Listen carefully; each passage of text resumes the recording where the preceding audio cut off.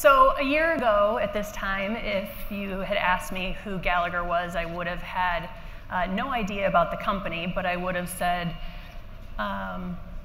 isn't that the guy who smashes watermelons for a living, the comedian? Or my other thought might have been the band Oasis, who in 2009 broke up because the brothers Liam and Noel Gallagher had such a passionate hate for each other that they couldn't stand to be around each other for one more second. And I actually saw an article one time that said, Liam said about his brother that he'd rather eat his own poo than to be in a band with his brother again. But he didn't say poo, so.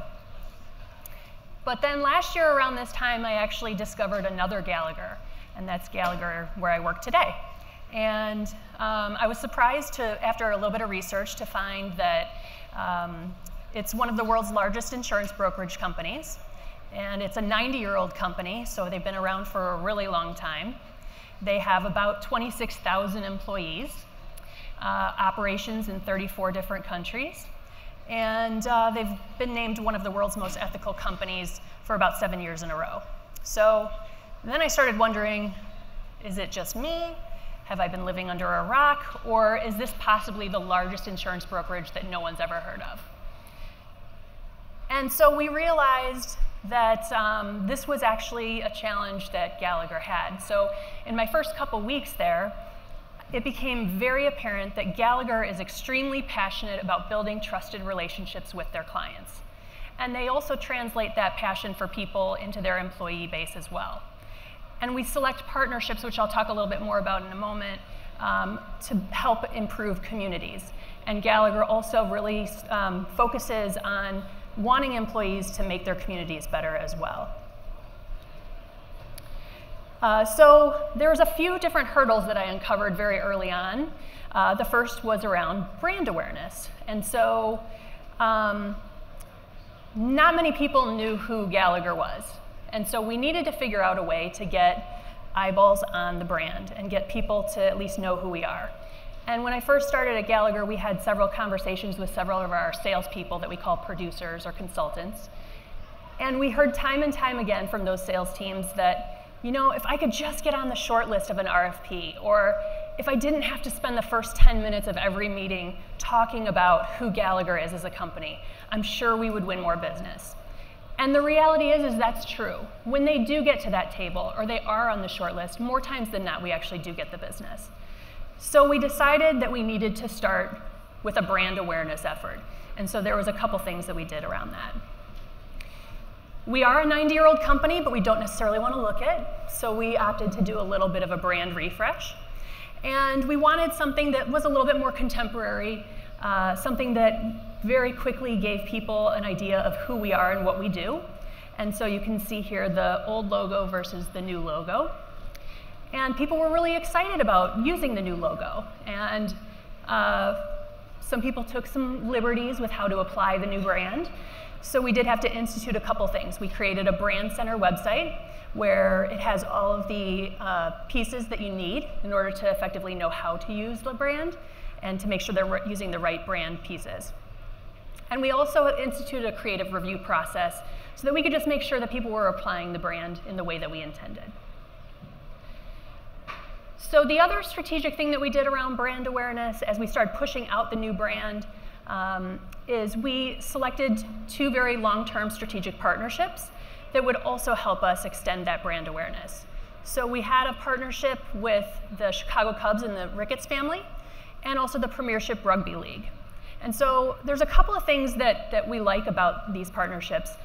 Fundamentally, they share the same values that we do. They have a strong focus on making their communities better. But with the Cubs partnership specifically, while inside Wrigley Field we do have the left bullpen door that has the Gallagher branding, and that's nice, the bigger part of our partnership actually is around the park that's right outside of Wrigley Field, which is called the Gallagher Way. And it really is becoming a staple in the Lakeview community for where people can go and gather. The nice thing for us is, while yes, people walk through there as they go to Cubs games. Last year, about 700,000 people entered through the Gallagher Way to go to a Cubs game. The other thing about it is that it really extends beyond the Cubs season.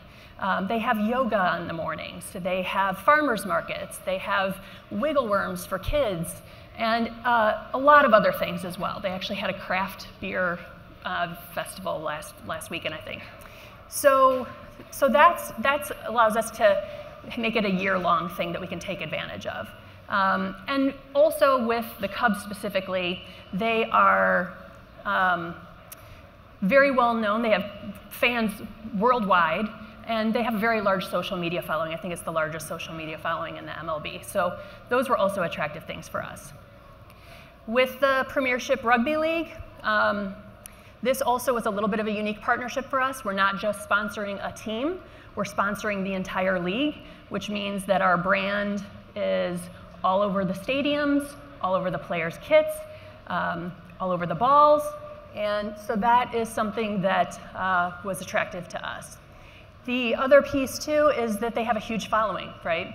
So they had, I think, over 2 million people just attend the events. They had over 30 million people viewing it in the UK, and about 30% of the fans that go to the games purchase things from there to wear. So really that's our brand walking around. So we really liked that piece of it too. So then the piece became, now that we have these partnerships, which we launched both of them within a week of each other, so nobody really got any sleep, and it was kind of crazy. But we did see a pretty significant lift from announcing both of those partnerships. And that was really exciting for us. We saw more engagement, more views, more media coverage, things like that. But what we also wanted to make sure that we do is how do we kind of take advantage of that and springboard off of that and make it more meaningful and kind of sustain it. So that's where we kind of come to our second hurdle, which is really around our brand online. We have an extremely disjointed brand online. And so that is kind of one of the things that I was attracted to about coming to Gallagher, although I didn't realize necessarily the extent of it, which was certainly challenging. But Gallagher has grown not only through traditional sales techniques or boots on the ground, they've also grown significantly through merger and acquisition activity. And they've basically doubled in size in the last 5 years. We've had over 300 merger and acquisitions in that time. And we haven't really done a great job of, once we acquire a company, fully assimilating them into the Gallagher brand. Some of them took a stab at how to apply the Gallagher brand. Some of them should be branded as Gallagher but aren't yet. Some of them are what I call Gallagher-ish. And so that's really been a challenge for us. So we tried to figure out, what are we going to do about our digital presence? So we thought we needed to start with an audit. So we did an extensive audit just to figure out what are we working with. And after that audit, we uncovered that we have about 1,400 domains, about 300 different websites that we're dealing with, over 500 social media channels, and this is when I panicked. And I was like, what did I do here? And after I came out from under my desk from the fetal position and decided to roll up my sleeves and actually get started, we had to determine, what the heck are we going to do about our website? So when people become aware of us in that physical space, now that we've got a new brand, we're applying it in some of our partnerships, and people are seeing it, naturally they're going to want to know more information about, okay, well, who is this Gallagher company? And when they come online, we need to have an experience that meets them in the middle and reflects that.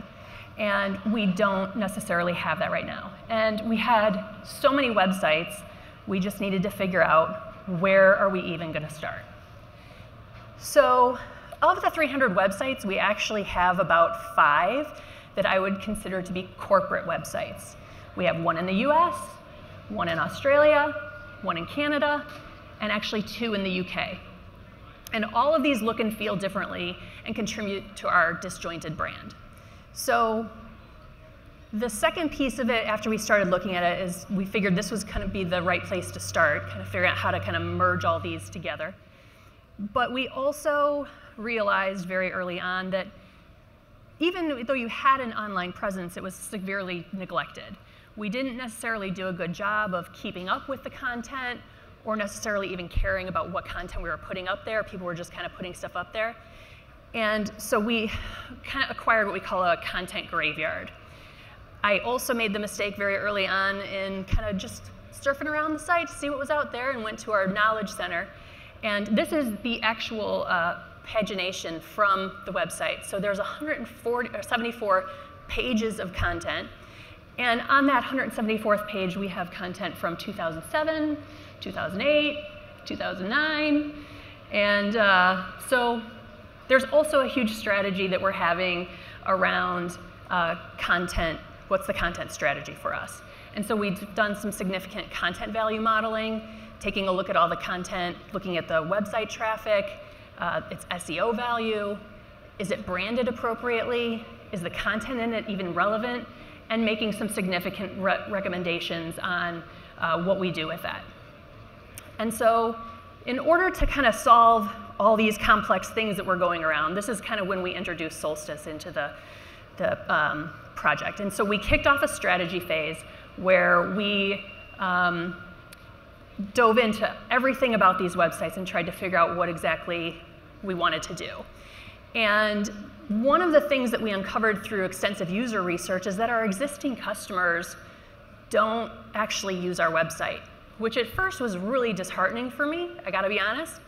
But then it really kind of is one of the great things, because the trusted relationships that our salespeople have built with their clients, they feel like they can just call them. They don't need to come to our website. And that's one of the great things about Gallagher and what makes us special, I think. And so what we realized very early on is when we were going to build this new digital estate, we wanted it to be for people who actually aren't Gallagher customers yet. And we also determined that we didn't really need it to do a whole lot. We wanted to do 5 things. We just wanted it to be a place where people could come to if they saw Gallagher or heard about this Gallagher company, and all they need to do is just verify information about Gallagher, understand what the services and products are that we offer, verify that we do have that industry expertise, and then the only thing that they want to do is start getting to a salesperson or a producer to start that relationship and to kick that relationship off so that they can really start having those discussions with that producer on what are those custom needs that they have that we can help them with and build that trusted relationship. And then we also wanted to provide them a little bit of information around who is this salesperson that we're going to be getting them off to. Now, I'll be honest, we are in the early stages of this. We are nowhere near done. I think we're heading in a great place, but it really is a faith-based effort. And faith that we're asking the organization to really understand and buy into what we're doing. And that's been a challenge because, as I said, the digital piece wasn't necessarily a huge part of what they were focused on. And we really are trying to get them to understand that we've got the team in place to do it. So faith that we have the team.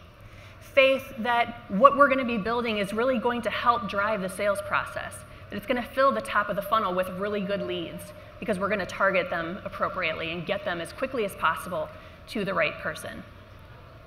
And faith to actually fund it because, as you know, it costs a lot of money to do things like this. It's not cheap. And we don't necessarily always have a lot to show for it while we're in these early stages. So just making sure that they are okay with that. And so the other piece that we've also focused a little bit on, and not a little bit, a lot of it, is the social element as well. So LinkedIn is our most active channel. And that was confusing for people when they were trying to figure out who our brand was because there were several Gallagher company pages. Companies that we acquired had changed their logo to Gallagher, so it was really confusing. So we did some streamlining of that, folded in regions into the master brand page, focused on the merger and acquisitions to make sure that they just mentioned that they were an acquisition of Gallagher.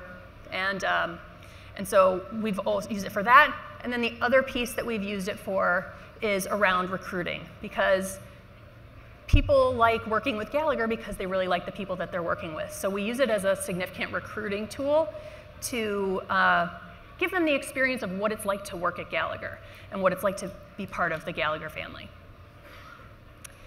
So the third hurdle is, I'm sure this won't come as a surprise to anybody, but measurement. How are we going to know that this is working?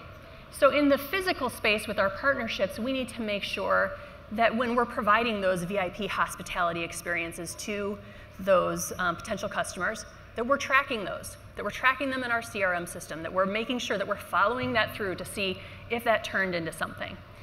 And also anecdotal feedback from our salespeople. Are they getting to more deals? Are they closing those deals faster?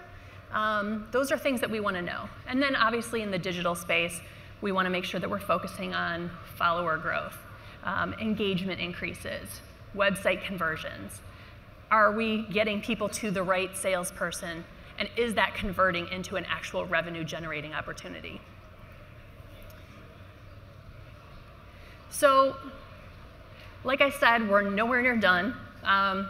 But I would say the things that have been helpful for us along the way so far are 4 things. So the fact that we sat down and spent time identifying what are we working with, what's the full breadth of what we have here through audits and research has been helpful for us because it's allowed us to have a full scope of where to prioritize and start our efforts.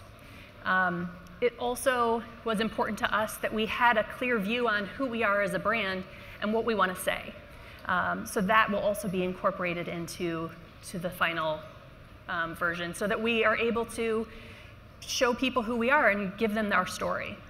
And the content value modeling has been actually really critical to this because in the new version, a lot of the content that was on the site before isn't going to be on the site in the future. And sometimes those are difficult problems or difficult discussions to have with people because they love their content and they want to keep it and it's precious to them, but we have rationale and data behind why we're making the decision that we are. And so that's been critical to some of those difficult discussions. And then the last piece is, because this is such a huge effort, everything that we do, we have to be able to measure. And if we can't measure it, and we can't prove the value that we're creating to the organization through these significant changes, it's kind of like, what's the point? So the measurement piece that we're building in is also very critical. So that's kind of our story at this point. I mean, obviously our story's not done, but if any of this resonates with you, or you just want to commiserate and you have the same challenges, I'll be around all afternoon and would love to hear about that from you guys. Thank you.